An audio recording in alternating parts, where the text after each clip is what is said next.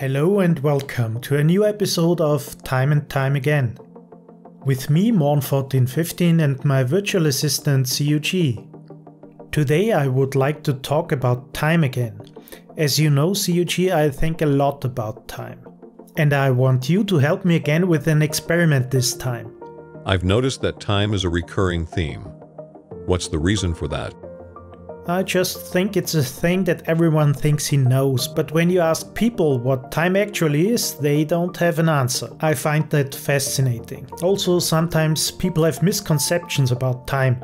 Our brain often deceives us about timescales. It also misjudges time depending on feelings. When you are sitting on a hot stove, a minute can be an eternity. When you can only see a loved one for a minute, that feels too short. When it comes to very large periods of time, such as geological, our brain fails completely. It's simply not built to imagine something that's longer than a lifetime. It fails already with shorter historical periods. For example, CUG, check out an old TV show called I've Got a Secret. Okay. As far as I can see, this aired on CBS from 1952 to 1967. Do you think it's possible that someone who was in the studio back then is still alive today? It's quite possible. Someone could have been there at the age of 20 and be 80 years of age now. What if I told you once in a show they had two elderly ladies as guests whose grandfather was a soldier in the war? I wouldn't be surprised. After all, there were 2 world wars in the same century before the show. That's true, but I'm not talking about those wars. I'm talking about the Revolutionary War. The war that led to American independence from Great Britain and the founding of the United States of America. I see. In purely mathematical terms, it's possible. But most people would be surprised by that fact. Oh, they would. Another time they had a guest who as a child saw Abraham Lincoln being assassinated in a theater. Most people think the content of their history books is about something that is far away, but it is usually much closer than we think. It still surrounds us, even buildings that are thousands of years old. But in terms of geological time, we underestimate periods of time. Can I tell you a joke, CUG? I am only able to have a rough concept of humor, but I would gladly take part in the experiment. A geologist is hammering on rocks on a mountain. An old local man asks him what he's doing. He says, I'm looking for fossils, seashells, ammonites and fish. You know, there used to be an ocean once here. The old man says, look, I've always lived here. Even my great-grandfather was born here. I can assure you, there never has been an ocean here. I guess it's funny because the old man has no idea about the extent of geological time periods. That's true. I'm glad you're such a jokester and understood that. Is that a form of sarcasm now?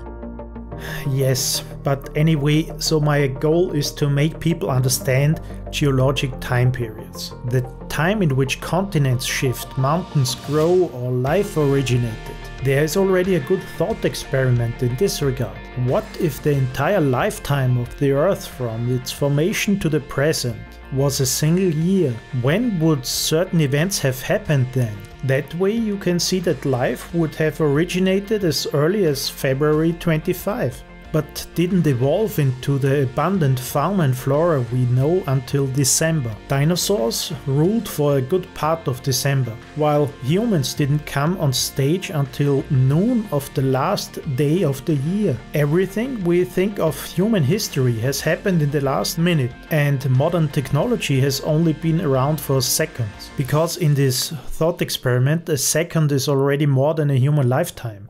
And think about how many seconds there are in a year. This is basically a very good analogy, and of course one could also go ahead and represent the entire history of the Earth in such a nice overview. But here you still don't understand how much a time span you can imagine would be in relation. That's why you must help me, CUG. We will do an experiment again. I would like to help. What exactly do you want me to do? As you know, the best way to understand things is by doing it yourself. That's why I want to mention our sponsor first, Brilliant. They create interactive problems and courses, no matter how good you are in understanding things already. Here you got the chance to improve. according to your abilities, and it's a lot of fun. You train your critical thinking by trying to figure things out. They also show you a step-by-step solution. It's an awesome way to grasp things. You can learn algebra, statistics or algorithms. There will be tons of things you have not known before. And there are millions of people learning on Brilliant already. With this link that you can also find in the description, you can start for free. The first 200 who do that will also get 20% off an annual membership. The only way to grow your mind is by challenging yourself. That also goes for artificial intelligence, so here's my challenge, COG. Just draw some lines for me. I like to imagine things in a visual way. I want to understand how much a year, a period of time I know, is in relation to the age of the Earth.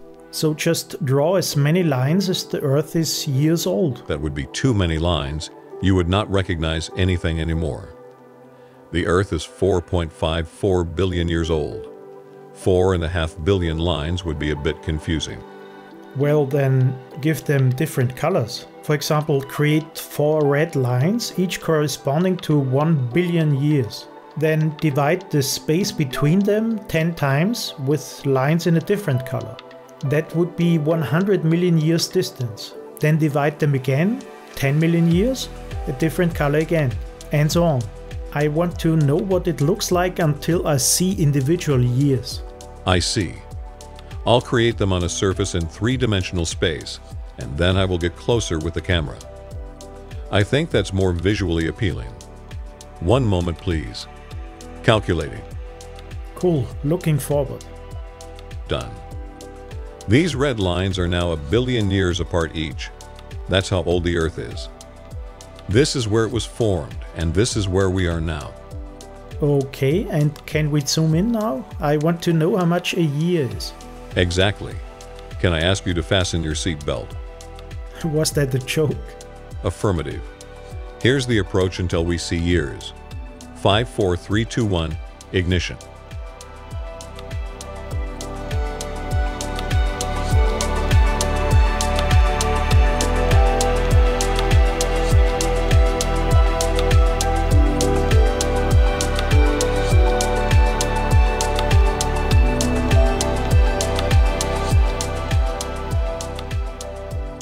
That's single years. Whoa, crazier than I imagine it would be. I can't say my brain grasped this correctly. I wanted to see it anyway. From now on I look at representations of geological times with different eyes. Thanks a lot, CUG. You're welcome.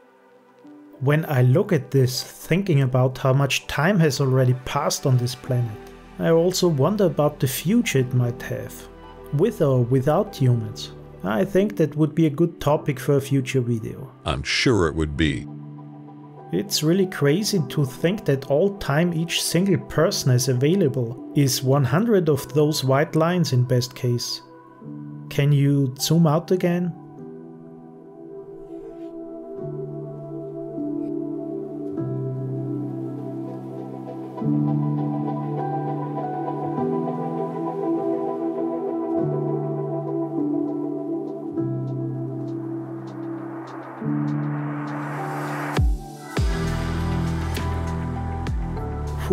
I'm on 1415 and the real world is incredible.